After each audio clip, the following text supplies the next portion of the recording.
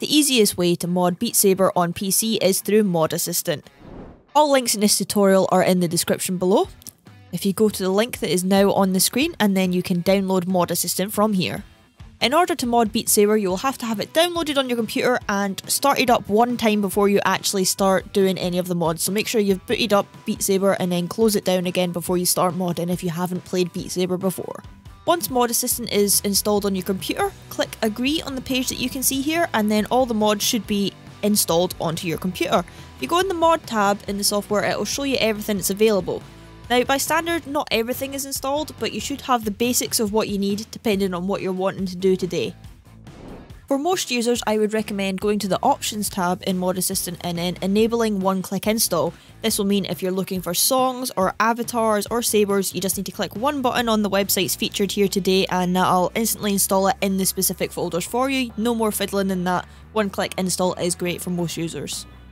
Let's take a look at some of these mods in a little bit more detail. Now, Songcore is the one most of you are going to be looking for. That's to allow custom songs in Beat Saber. That is going to be most of you, sorry, that's all you're really looking for, custom songs. So make sure that you've got that ticked.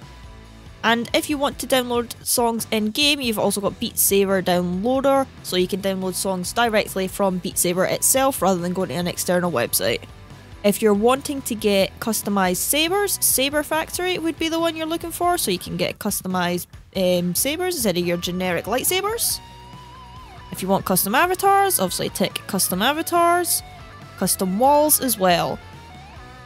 If you would like custom platforms, go to the download link below, download that and then put it into your plugin folder.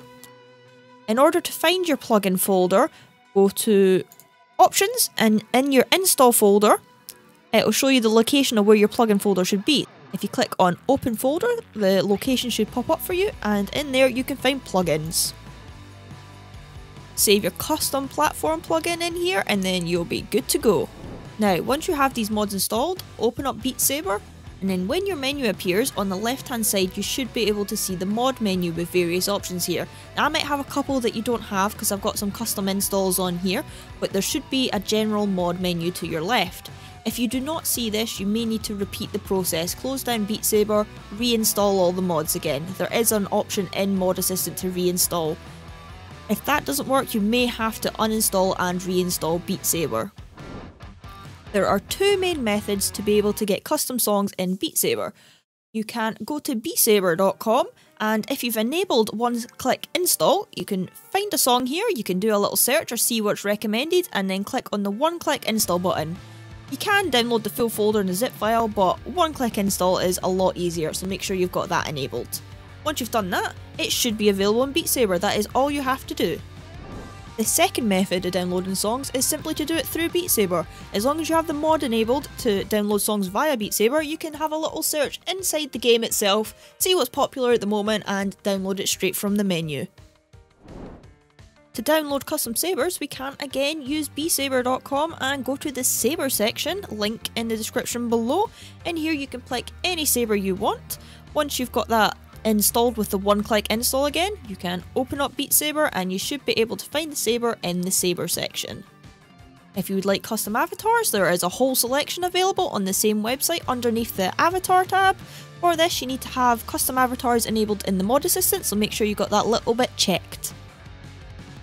If you would like custom blocks, that is again in here, the exact same website. You've got the one-click install again. Your custom blocks are here. You can go and slash some little younglings if you so desire.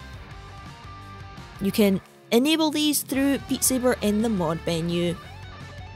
Once you have the plugin for the platforms installed, you can simply go to the Beat Saber website again and have a look at any platforms you want to install, and again you can still just use the one-click install. To find your mods, just simply look at the mod menu. To activate the sabers, go to your saber section and select the saber you would like. For the avatar, again select the avatar you would like. For the platform, select the platform you would like.